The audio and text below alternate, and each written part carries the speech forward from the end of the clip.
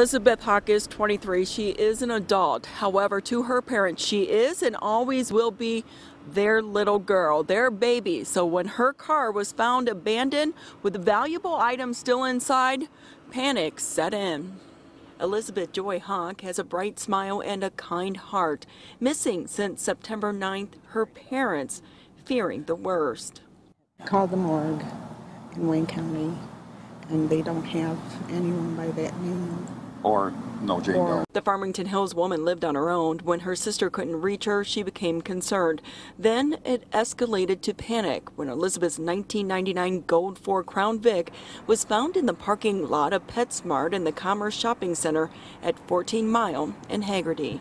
He has 2 cats. We thought maybe that she was getting supplies for the cats or something, but she did not go into Pet Supplies Plus. She parked her car here.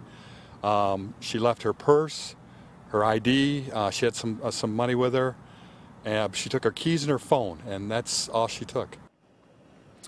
So they were hoping to be able to track her through her phone. However, the last known location was that shopping center at 14 Mile and Haggerty. Since then, no activity from the phone and no activity on any of her social media sites. She was last seen wearing a white tank top, pink shorts, and black sandals. Of course, if anyone knows where she might be, call Farmington Hills Police. In Farmington Hills tonight, Ronnie Dahl, 7 Action News.